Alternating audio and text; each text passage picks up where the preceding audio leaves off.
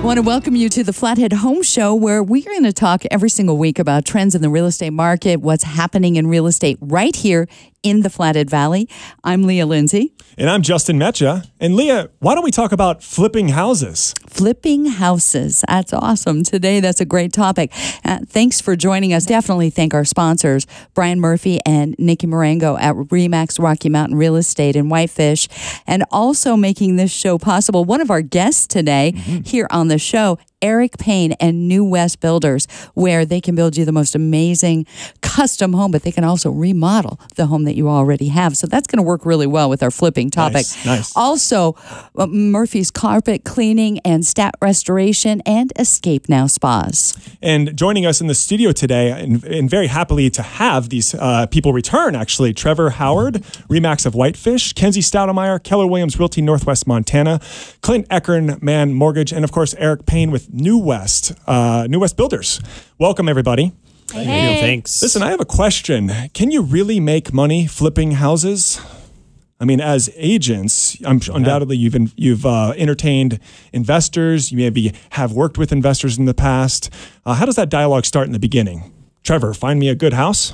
Absolutely. And, I tend to go out and try to search great values for houses out there. You know, a lot of times those come from off-market areas and just approaching sellers directly. But, I think it all starts with the right house that has the right footprint and has the potential that you can see to improve it and add value. That's the biggest piece. Kenzie, is there a standard to value in the housing market, like maybe neighborhood to neighborhood or section of town to section of town? Yeah, sure. I mean, it changes, even from Whitefish to Columbia Falls to Kalispell. I consider those all drastically different real estate markets. So really, when you find the property, it's essential to really evaluate the whole picture of the neighborhood. You don't obviously want to overflip and have a $300,000 house in a $150,000 neighborhood. I mean, that's just not going to sell. So looking at the entire picture and really using your real estate agent as a consult it's going to affect your bottom dollar.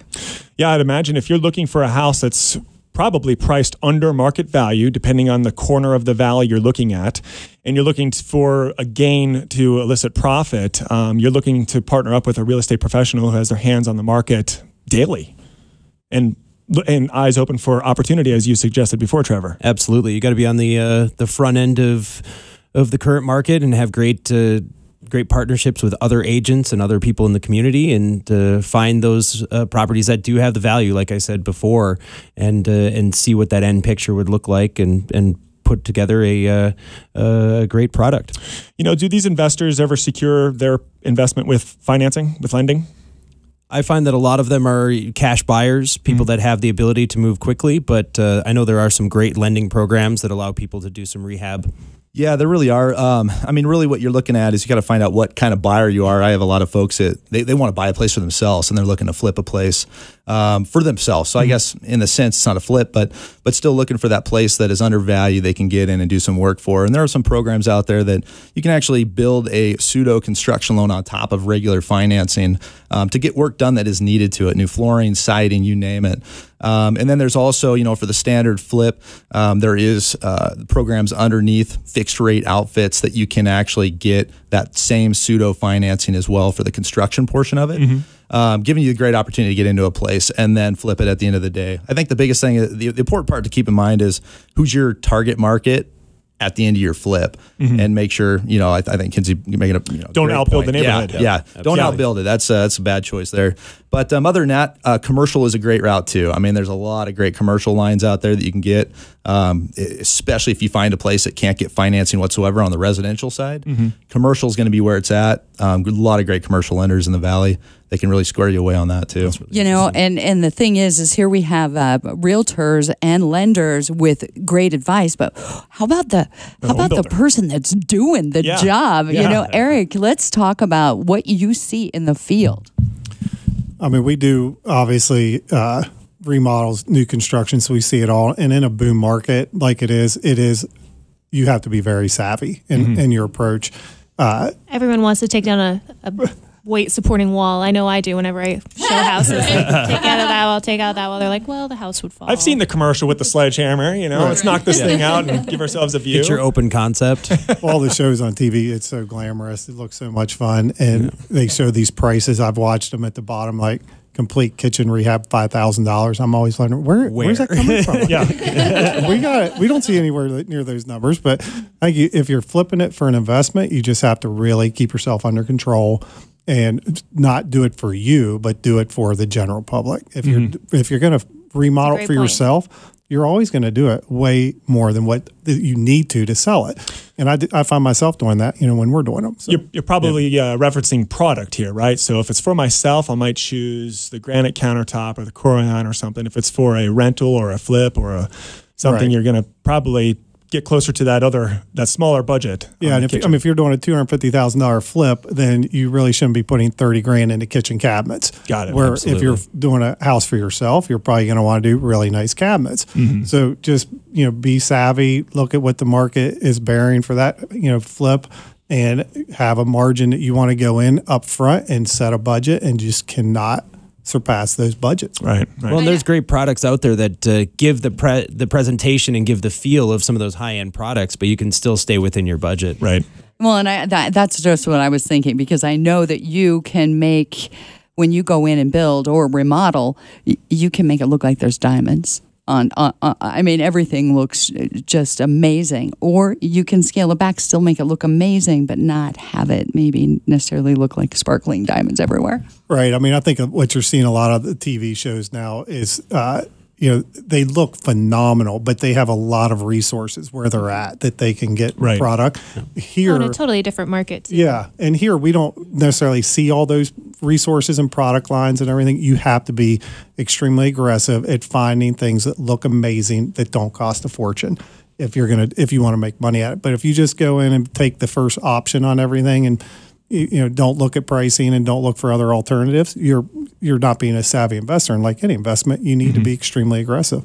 So we got to take a quick break, and we'll come back. Can we all talk about strategies to make a flip a good investment and how we can do that? Yeah, sure. Absolutely. Yeah, diamond sparkled walk-in closet. I'm in. Please, we could live in that. We could live in that closet. A drawer for my How would you sunglasses. market that, though, Trevor? How would you market that? Marketing diamonds. I like a little it. blinding. Let's keep it going. It's the Flathead Home Show, and we will be back. Ken at Escape Now Spas understands the power of escaping to a world of peace and relaxation. He's using his 22 years of pool and spa repair expertise to bring high-quality American-made spas to the Flathead Valley. Mention this ad and receive $1,000 off Platinum Series spas, $750 off Escape Plus Series, $500 off Escape Series, and $250 off Patio Series spas. Escape Now Spas also offers pool and spa chemicals.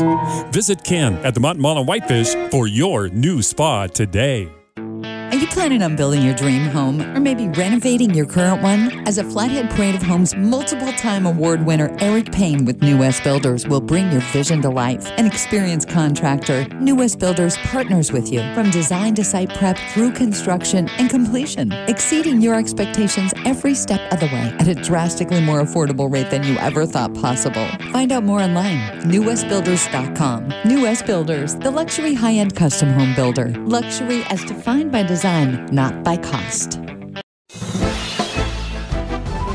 When people have a flood or fire, they worry that the repair cost will be more than their insurance company will approve. No worries with Stat Restoration. We use the same estimating software and pricing as the insurance companies.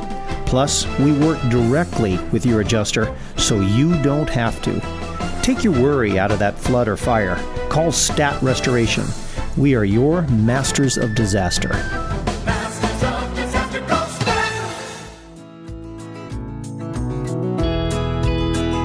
Welcome back, Flathead Home Show, and we are talking about flipping homes here with an amazing panel. Our show every single week is brought to you by Brian Murphy and Nikki Marengo at ReMAX Rocky Mountain Real Estate, and also by Eric Payne and NuWest Builders, who is in the house talking flipping with us. Also, we have Murphy's Carpet Cleaning, Stat Restoration, and Escape Now Spas. And I'm Justin Meccia. Welcome back, everybody. And again, Eric Payne, NuWest Builders, Clint Ekern, Mann Mortgage, Kenzie Staudenmayer, Keller Williams Realty, Northwest Montana, Trevor Howard, ReMAX of Whitefish, all joining us here. As you said, excellent panel. So we were talking about strategy. Perhaps here maybe we have maybe we're the investor. We have our eyes set on a property. We've been able to find it under market value. We've started to strategize our flip process. Realtors, what is the room that sells the house? Which room sells the house? Oh, for me, that's kitchen. Kitchen? In bathtub. Bathtub. I mean, the whole bathroom, but the bathtub.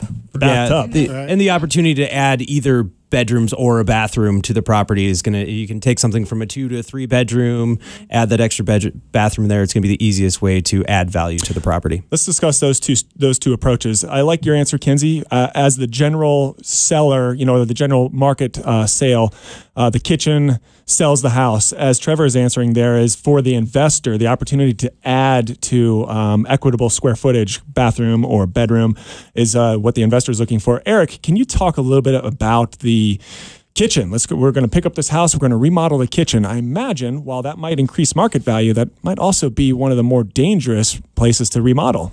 I mean, it's definitely the highest budget line item on a remodel generally is going to be your kitchen. And that's one thing where we were talking, you just have to control yourself based on what the total budget is on the resale, because you can lose money or make money on the kitchen. I think one thing we always try to do with our clients when we're doing a remodel for them, or if we're doing a remodel for ourselves on a flip investment, is we try to add luxury in the kitchen with features, not necessarily finishes. So you can get double spectacular cabinets without spending a ton of money by just changing the design, looking at what's more modern, looking what trends are for that year, looking at finishes for countertops. They don't have to be the most expensive. They just need to be the coolest. And you just have to look and find out what that is. Good modern paint colors. That butcher block. Yep. Right. Butcher block is so hot, looks so good, and can be done so inexpensively if you research how to get it. So features more so than finishes. Correct. Nice. Absolutely. Oh, yeah. I'm all about functionality. And usually kitchen's the only thing I need to show the wife. Right. And they're like, oh, I love it. I have to say that Justin, my co-host over here, just at your house yesterday, and you have been flipping homes. You've got one you've done in Columbia Falls and the one that you live in. And it was really fun to have not been in your house for a little while. And see the progress. And see what you did this weekend. Yes.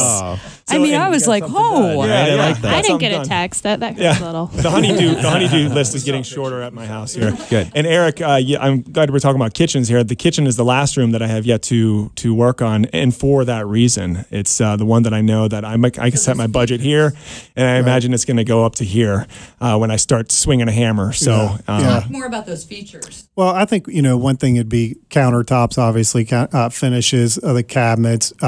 Everybody likes to just do the same, because that's what everybody's used to. Just standard depth uppers, standard height uppers, standard wood finishes. But really, a lot of that stuff is on its way out. You need to look at what the new trends are. Completely new finish, from wood grain, not necessarily wood cabinet finishes are much more in style right now. Painted cabinets are really hot. Mixing up your countertops. You don't need the same counter throughout your whole kitchen. You don't need granite. Like, everybody can disagree with me, or some people disagree with me. I absolutely would do anything to talk a client out of putting granite in their kitchen. It's on the way out. Do you do a lot of islands? We do lots of islands, but we'll mix everything up from concrete to quartz that looks like concrete, or quartz products, mix some butcher block like we were talking into it, and just, you don't have to do the same thing you're used to doing. Like, go out and be adventurous and have fun. Be creative. I like it. I think lighting fixtures as well. I'm in the process of doing that right now, and we just replaced all of our lighting. You do a lot of flipping yourself, don't you? My first home was a highly successful one, and it made me want to do more. So hopefully there's going to be many in the future, but I've definitely helped a lot of investor clients work through those sort of projects. But I really like the way that lighting fixtures can really change things up. And you can So- get away pretty inexpensively. From your experience, Trevor, were your goals different than that of your clients? My goals were just having a nice home to live in, and then at that point in time, we gained enough equity that it allowed us to make a move at a time where we had to get a little bit more space with having a couple kiddos. So, coming back to the financing on it real fast, Clint, do you find that you're ever in a moment or have a moment to counsel a client on whether or not they should go with a HELOC or maybe a construction loan or something? Oh yeah, totally. It really depends on what you're going to do, like a remodel on the house. If you got equity in your home currently, usually a home equity line of credit is going to be your best bet. You could always do a full construction loan, but then you're looking at a 2-time close again, where your construction loan to the final financing. And home equity loans are going to change here in a little bit, probably, because they're taking the interest right off away next year for taxes, but that's a whole different story.